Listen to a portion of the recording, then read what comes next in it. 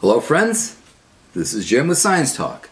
This is the third video in this series talking about ocean circulation. So, I've shared with you some of the recent findings confirming the slowdown of the AMOC, the Atlantic Meridional Overturn Circulation, as well as a slowdown in the surface flow of the Gulf Stream. Now, I mentioned that the AMOC, when that water cools, gives off its heat, cools, and sinks, there's a return flow south. This is the start of the conveyor belt. Now, the conveyor belt is this ribbon of water circulation within all the oceans, all the major oceans. So let's recap. You have the Gulf Stream. It flows up off the eastern seaboard of the U.S., and the maritime provinces of Canada. It terminates in the Jin Sea, the Greenland, Icelandic, Norwegian Sea. As it gives off its heat, it becomes very dense because it's cold and salty, and it sinks. As it sinks, it's forming what's called the North Atlantic Deep Water, NADW. Eventually, the water will find its own buoyancy forces, and it sinks down to about 1,000 meters or so, and starts a return flow south. This return flow goes through the North Atlantic, the South Atlantic. There is a branch off into the Indian Ocean, and from there it continues into the Pacific Ocean, where it will surface in some areas and sink back down, then flow back on the eastern side of the Pacific Ocean, making its way back into the Atlantic Ocean, returning back from the South Atlantic into the Northern Atlantic. If one were to trace one drop, trace this over, in this conveyor belt, it takes approximately about 580 years to make a loop, to go back to the starting point. Now, why is this important? As I mentioned earlier, it brings warm water from the tropics to the poles. It returns cool water from the poles to the tropics. It is a major heat distribution mechanism for the planet. That's the importance of the conveyor belt. So that's why this recent findings of the slowdown of the AMOC, the Atlantic Meridional Overturn Circulation, along with the slowdown of the Gulf Stream, is significant. This isn't one of these interesting scientific questions. This has direct major implications and ramifications for the planet, for civilization. Okay. One of the things, as this water is flowing southward, okay, water is rubbing with other water molecules. That's friction. Friction results in heat. Well, if we now start putting heat, you're now what? You're making the water less dense. So some of this return flow starts to heat up. It starts to rise. As it rises to the surface, it's bringing with it any nutrients that might have sunk out of the photic zone, micronutrients, and this water rises. And where does it rise? It surfaces in what we call the Antarctic Divergence Zone.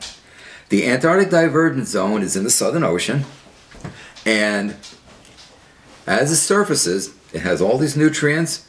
The phytoplankton go to town because they're in the photic zone, which is the layer of the ocean where sunlight penetrates to. But now they got all this nutrients, and they can photosynthesize to their heart's content. They photosynthesize. Zooplankton graze on the phytoplankton. Larger organisms graze on the zooplankton. Eventually, you get krill, which are shrimp-like critters, and eventually you're going to have the big baleen whales. Blue whales, fin whales, minke whales, and so on. Humpback whale. You're going to have the big baleen whales feeding on all these krill. That is a testament to the immense productivity found in this region of the ocean. In fact, the Southern Ocean is the most productive open ocean water area on the planet. Typically in the middle of the ocean, like the middle of the North Atlantic, they're biological deserts. Because you have the downwelling I described in one of the earlier videos of this series. You have downwelling, but that brings the nutrients out of the photic zone. Not much use to the phytoplankton. Now, I'm not talking about the productivity of estuaries or coastal systems, where we have continual, depending on the mechanism, you could have continual upwelling, bring continual nutrients and productivity and so on. I'm talking about open oceanic waters. The Southern Ocean is the most productive open ocean region on the planet. So we have that here. So now what would happen if we slow down this overturning? You slow down the Gulf Stream. Well, as I alluded to in the previous video, you could affect the deep water formation. Water may not even sink. It may just stay at the surface. Or if it does sink, not go as far vertically down. It may not move as fast. It will slow down in its velocity. It could eventually shut down completely.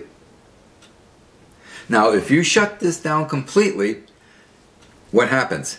You have all the warm water staying in the tropics, all the cold water staying in the polar regions. You don't have this heat distribution mechanism.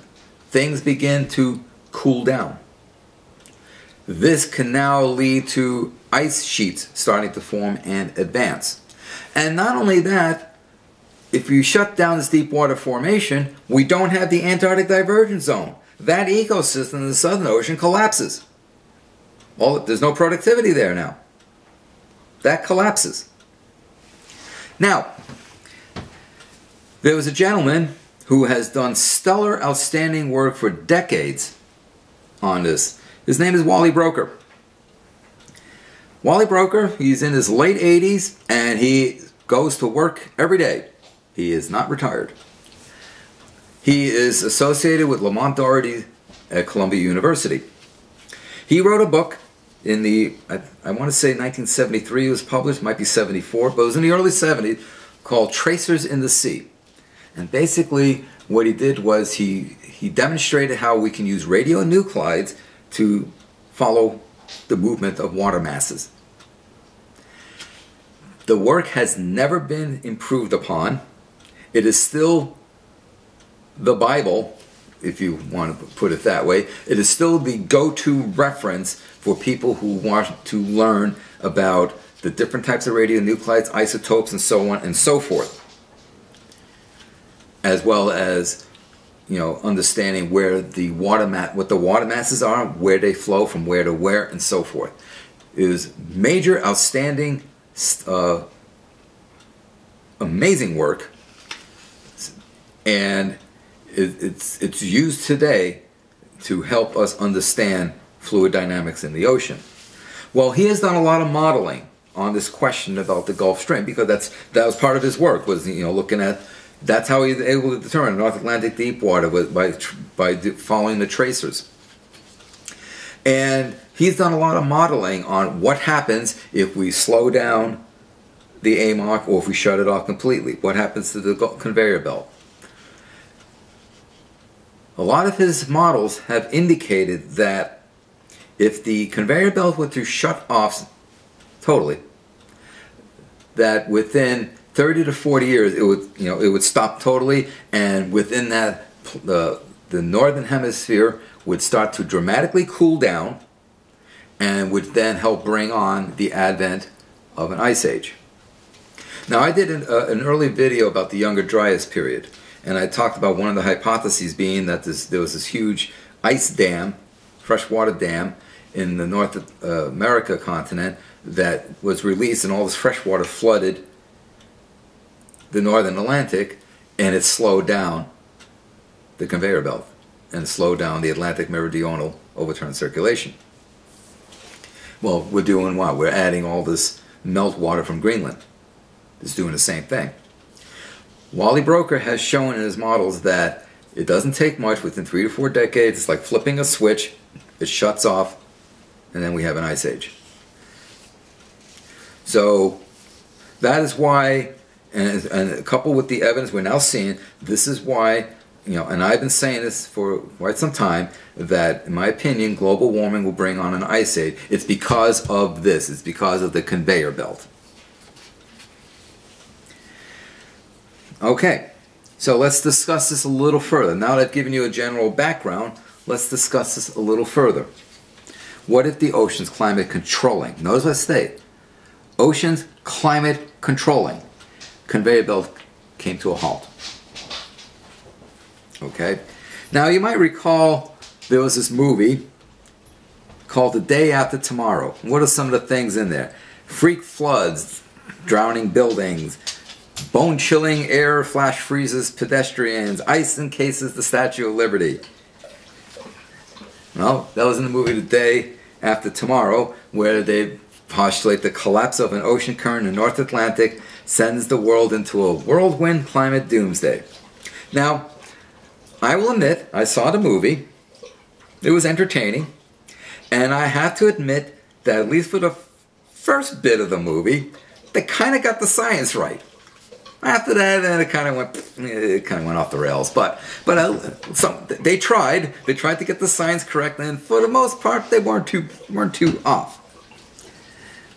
Okay, but if the conveyor belt does collapse, this could very well happen with the ice sheets advancing and so on. While that particular ocean current, meaning the Gulf Stream, the overturn in the North Atlantic, the Jin Sea, has not actually or completely collapsed, scientists are reporting in 2 new studies that it is weakening by a lot. And I've alluded to some of these already. In fact, the current hasn't been this sluggish in 1,500 years. Again, my second video alluded to that, reinforcing these points. These findings could obviously carry repercussions for weather, climate, sea level rise, you name it. So, as I said before, the Atlantic meridional overturn circulation brings cool waters from the north to the south. It is a heat distribution mechanism for the planet. If this stops, the heat's not distributed, and then we're in for some interesting time. So, in one study, in the April 11 issue of the journal Nature, researchers analyzed ocean sediments in a core sample off the eastern coast of the U.S. from depths where most of the water originated in the North Atlantic, the Labrador Sea.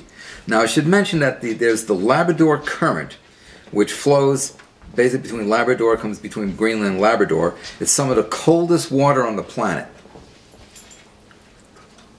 But because it's coming off Greenland and it's a surface flow, there's a lot of freshwater input, so it's not as salty, so it stays as a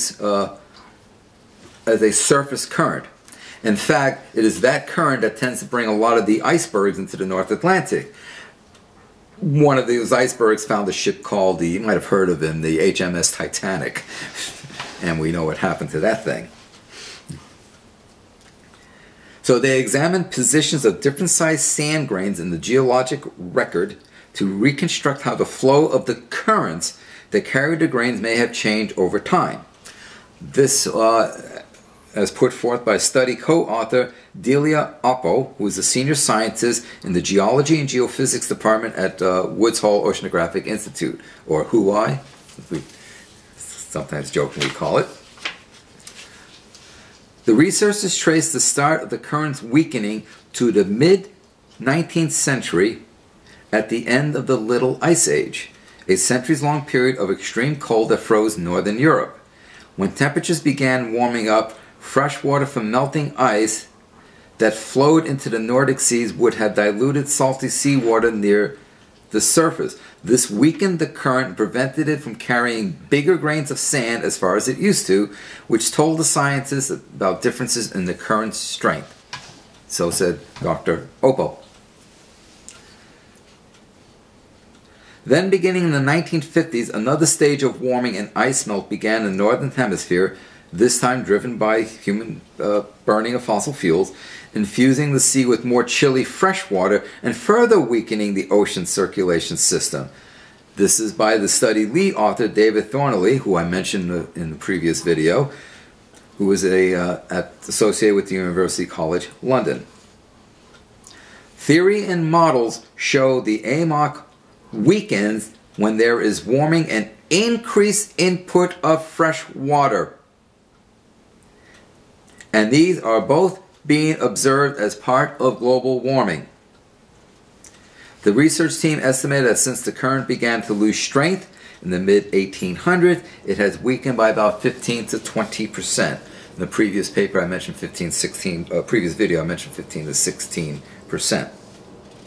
Another study also published today in Nature arrived at the same conclusions about a weakened AMOC, this time by reviewing sea surface temperature data going back to the late 19th century. In this study, the researchers' temperature analysis confirmed computer models' predictions of AMOC behavior and suggested a decline of about 15% in current circulation strength beginning in the 1950s. So we have two independent studies, both basically reaching the same conclusion and in essence in support of each other's findings. And I mentioned this gentleman in the previous video, Stefan Rahmstorf. He basically said the evidence we're now able to provide is the most robust to date. He's a professor of physics of the oceans at Potsdam Institute for Climate Impact Research in Germany. The researchers detected an ocean temperature pattern that was a fingerprint for an AMOC slowdown. Anomalous warming in the Gulf Stream and cooler waters near Greenland, suggesting that warm water was not being transported north as effectively as it once was, according to the study. The specific trend pattern we found in measurement looks exactly like what is predicted by computer simulation as a result of slowdown in the Gulf Stream system. I see no other plausible explanation for it, Rahmstorf said.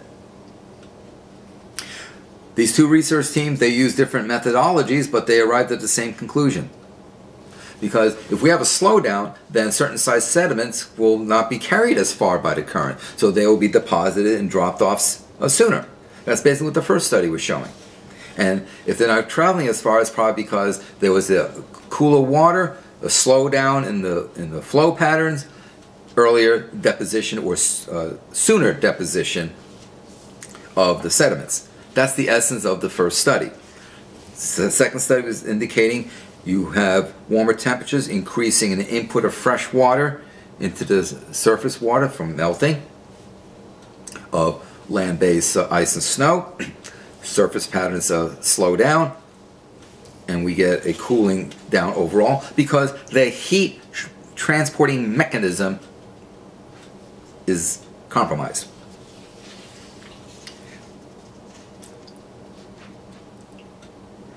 What's happening now is that the evidence is converging from different sources, Dr. Oppo said. So we're becoming more and more confident as we see several studies starting to show similar findings using different approaches. Now, they say that the complete disintegration of AMOC is extremely unlikely. I would reserve judgment on that. Is my opinion that if you decrease the salinity of the surface waters in the Jin Sea by a significant amount, you can completely shut down the AMOC completely. Some of Wally Broker's models have demonstrated this.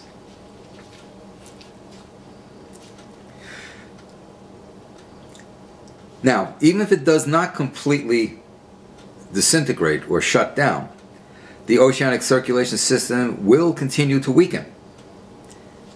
That is not very reassuring. Prior research has suggested that a feeble or weak AMOC brings more dryness to the Sahel, which is a region of Africa bordering the Sahara Desert. It can increase sea level rise in U.S. coastal cities because basically the water is not flowing away. It will encourage patterns of increasingly cold winters in Europe and the northeastern U.S., not to mention the changes in the Gulf Stream pattern where sometimes the Northeast was colder than Alaska. Now what's interesting, it may have increasingly cold winters in Europe, but it could also prompt warmer summers across Europe. In other words, instead of the climate being more moderate, there will be more extreme. So it'll be colder and hotter. So the differences from max to min will be more extreme, increased, as opposed to being more closer together. But, of course, like everything else, this will require further research. A weakened AMOC does make the ocean less effective at absorbing atmospheric carbon dioxide.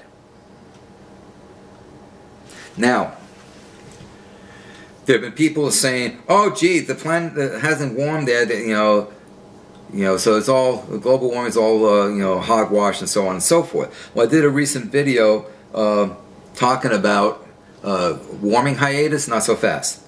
It turns out that a lot of the heat that was pumped into the atmosphere was absorbed by the ocean. If you have ocean movement increases mixing. Increasing mixing at the air-water interface, increasing mixing means we pull in more CO2 into the water. Well, if we're slowing down things, if the water's slowing down, there's less movement, there's less mixing. There's less mixing of the CO2 into the ocean. And that's basically what is being mentioned here. If the ocean current continues to weaken, it will likely take up even less CO2, leading to higher quantities of CO2 in the atmosphere and worsening the effects of global warming. In other words, this sounds crazy. We're making the planet warmer, but at the same time, we're increasing the melting of the ice, which is adding cold surface fresh water to the ocean, slowing down the conveyor belt, if not shutting it down. That could lead to a drastic cooling down of temperatures. That could lead to an ice age. So there's like competing things, increasing warming, but eventually could lead to a cool down. So it basically depends where is most of the inertia in the system. Now, as I said, I am of the opinion that global warming will bring on an ice age. The one thing that could counteract an ice age from actually occurring is that if there is sufficient inertia in the Earth's planetary oceanic system right now, that could offset this cooling down. That is a possibility. It all depends. It'll be interesting to see, and I'm checking for research looking into examining the inertia of the system. But otherwise, the fact that the AMOC is slowing down, the conveyor belt is slowing down, overall will not be a good thing. It will lead to, if nothing more, colder winters, drier, warmer summers. Which one takes over? The winters or the summers? If the winters take over, we have an ice age. More research into the potential weather impacts of an AMOC slowdown and the associated sea surface temperature pattern is needed given the results of these two new studies, suggesting a weak AMOC that is likely to weaken further, Thornley told publication. So, to sum up, the deep water formation is slowing down, which means the surface flow of the Gulf Stream is slowing down. The deep water formation in Jin Sea is the start of the conveyor belt. The conveyor belt brings cool water from the poles to the tropics, allowing the Gulf Stream to bring warm water from the tropics to the poles. It is a major heat distribution mechanism for the planet.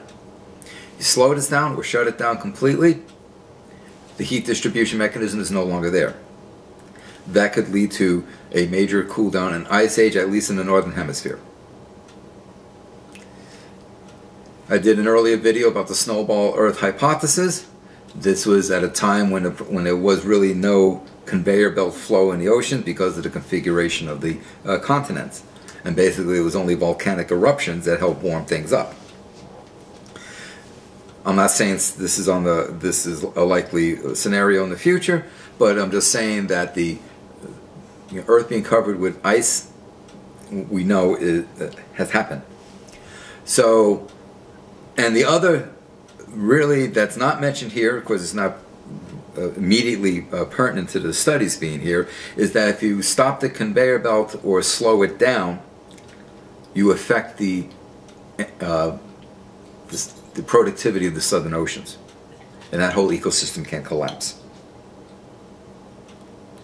Whether it slows down a little bit or completely, it still will be affected.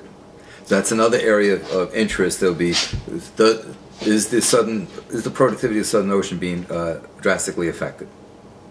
If this is starting to weaken, will that happen?